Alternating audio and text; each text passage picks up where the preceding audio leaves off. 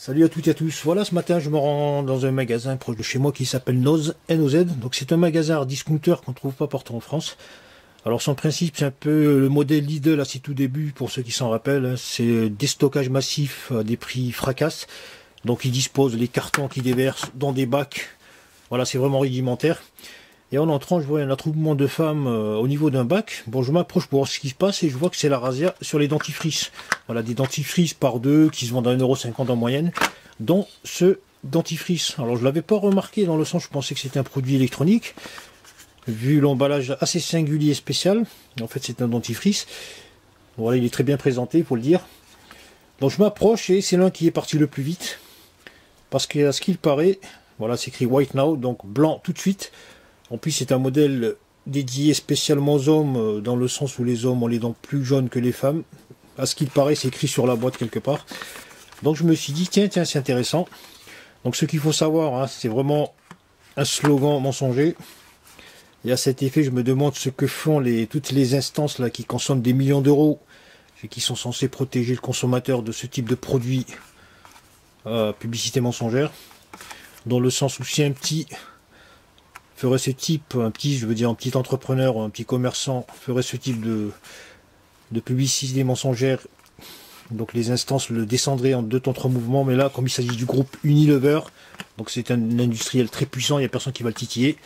Alors j'ai pris la boîte, et comme à mes habitudes, j'ai vérifié la recette. Donc il faut toujours regarder la recette, surtout sur les produits de l'univers du cosmétique.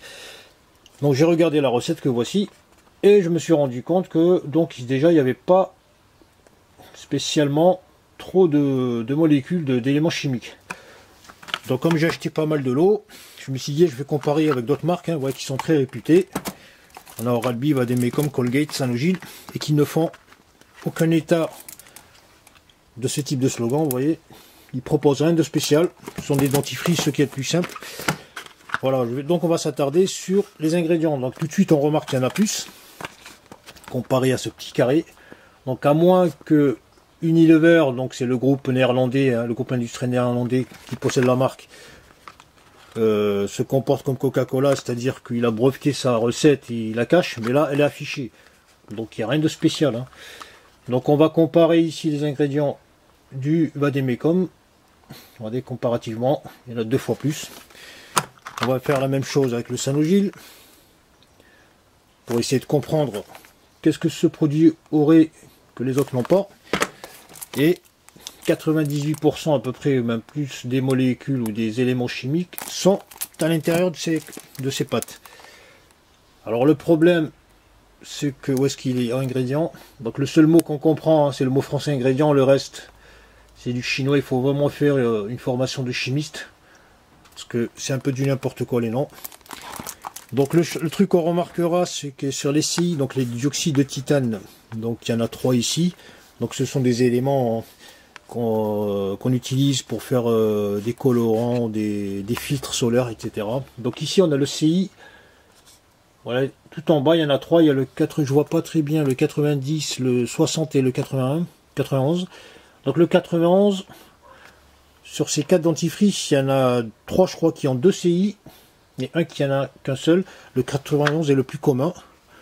Je me suis dit peut-être que le CI que ce signal a, signal, les autres ne l'ont pas. Donc ici on a le 91 à côté de mon pouce. Ici on a le 91 et le 60. Donc je prends la terminaison des dioxydes. Ici on a le 91 et le 60 également. Et ici on a le 91 tout simplement. Donc ici il y a le 60 qui est en plus que les autres n'ont pas. Donc est-ce que le fait que les autres sont privés de cette molécule fait qu'il a ce pouvoir magique? Alors c'est strictement impossible, dans le sens où déjà il manque énormément d'éléments que tout le reste des pâtes ont, et un seul élément tout seul, ça ne peut pas faire produire l'effet de blanchissement de dents à lui tout seul. Donc voilà, c'était juste pour vous dire que ça, c'est même pas la peine de chercher à comprendre, c'est vraiment une arnaque. Voilà, je pense que là, depuis le début, il a dû être lancé il y a quelques mois, peut-être quelques années. Ils ont dû faire pas mal de fric sur le dos des naïfs. Voilà, Superpure, une efficacité anti-tache fumeur, voilà, imbattable, des dents blanches en un seul brossage. Donc ne vous fiez jamais à ce type de publicité mensongère, que ce soit sur un dentifrice ou un autre produit, dans le sens il n'y a aucun produit qui peut faire ce qu'il promet en une seule fois. C'est même pas en 10 fois, c'est en une seule séance. Voilà, voilà. Donc j'ai regardé dedans, je me suis dit peut-être que, bon, je l'ai testé. Donc déjà, bon, il a une bonne odeur, c'est normal, avec tous les agents qui foutent dedans. Donc il faut savoir qu'un dentifrice, c'est un produit hautement chimique, hein, hautement toxique, mec, c'est bourré de toxiques, de toxines. Voilà, voilà. Donc sur l'odeur, il sent très frais, très menteux, c'est un peu, c'est vraiment la menthe poivrée. Donc quand on se lave avec, on a une bouche qui est toute bleue, il faut se rincer plusieurs fois. Donc on dépense plus d'eau qu'avec le reste des dentifrices. Il est très mousseux, il y a un épaississant dedans. Il y a un surdosage d'épaississant, donc ce sont les agents. Et le truc, je pense que la farce, elle est au niveau de la pâte, qui doit refléter, vous voyez, sur les dents, qui doit laisser l'impression que c'est blanc. Tout est dans la pâte, hein. Voilà, à part l'odeur qui est correcte et donc la bouche qui est fraîche après un brossage.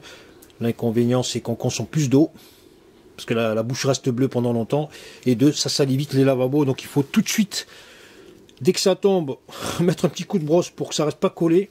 Voilà, le seul avantage qui est sûr, c'est que ça rend bleu la bouche et le lavabo.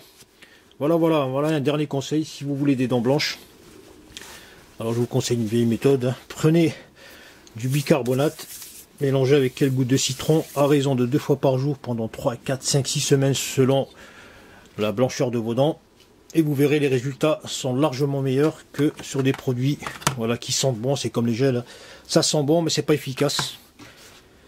Et voilà, voilà, c'était un petit coup de gueule entre guillemets très gentil sur ce produit, donc qui surfe sur une publicité mensongère. Je vous remercie d'avoir suivi cette vidéo et à très bientôt.